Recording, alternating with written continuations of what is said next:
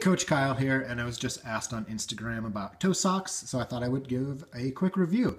I wear Injinji toe socks for about 99% of my runs. I do have a couple pairs of non-toe socked socks. I did not buy them, they were given to me, and I only wear them for my very short runs. I have a few toes that sit really close together on each side. So initially I bought the toe socks because they have material between the toes and they don't blister. I ran a 100-mile ultra marathon in toe socks without a single blister.